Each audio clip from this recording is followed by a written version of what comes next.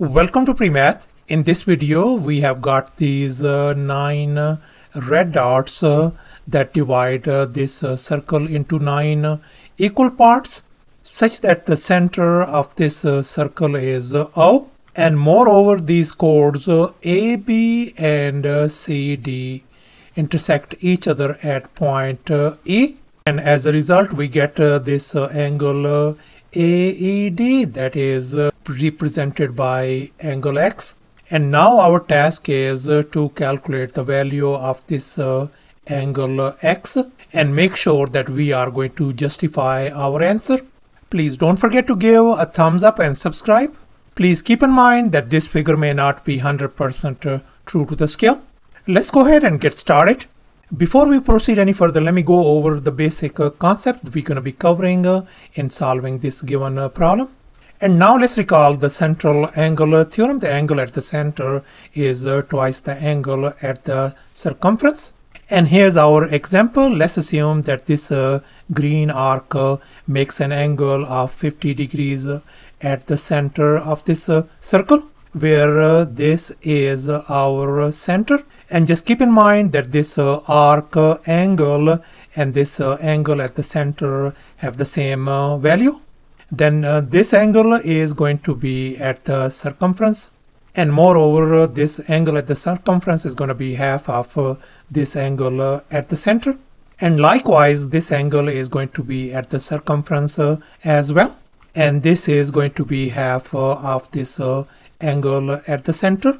And now let's go over the exterior angle theorem. The exterior angle of a triangle is equal to the sum of two opposite interior angles. As you can see in this diagram, this angle C is our exterior angle, whereas these angles A and B are our opposite interior angles, such that this angle C equal to A plus B.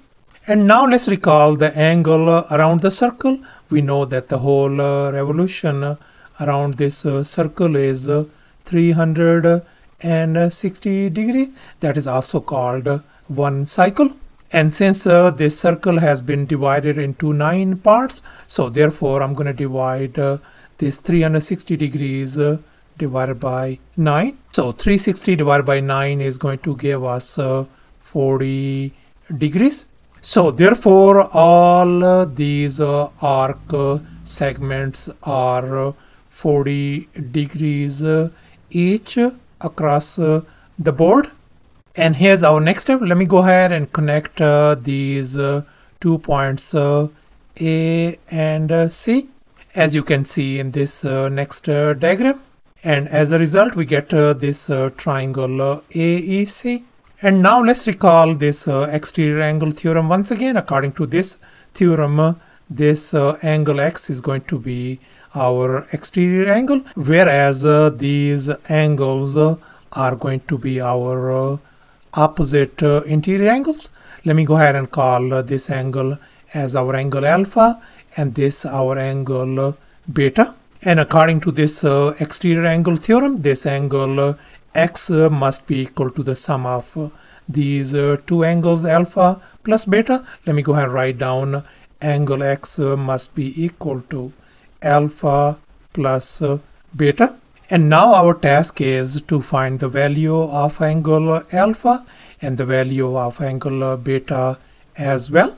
And now let's make an observation. We can see that this angle alpha is at the circumference for this arc AD.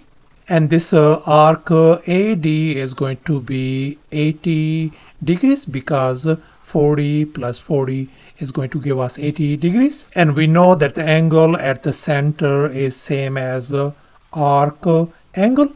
And since our arc angle is 80 degrees, so therefore our angle at the center is going to be 80 degrees. And now let's recall the central angle theorem once again. So the angle at the center is twice the angle at the circumference. So therefore the angle at the circumference is going to be half of 80, that is going to be 40 degrees. And this angle at the circumference is alpha, so therefore alpha turns out to be 40 degrees. And here's our next step. We can see that this angle beta is at the circumference for this arc BC. Now let's make an observation once again.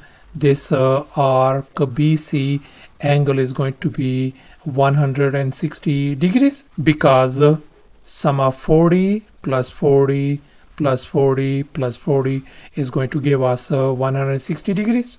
And once again, we know that the angle at the center is same as the arc angle.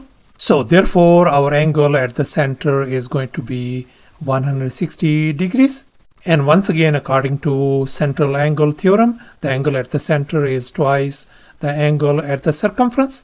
So therefore, the angle at the circumference is going to be half of that one, that is going to be 80 degrees. And we know our angle at the circumference is beta. So therefore, our beta angle value turns out to be 80 degrees.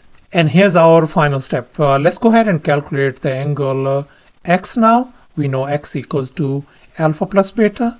So therefore, x is going to be, our alpha value is 40 degrees and beta value is 80 degrees. So let's go ahead and write down 40 degrees plus 80 degrees. So therefore, our angle x turns out to be 120 degrees. So thus our angle x turns out to be 120 degrees. Thanks for watching, and please don't forget to subscribe to my channel for more exciting videos. Bye.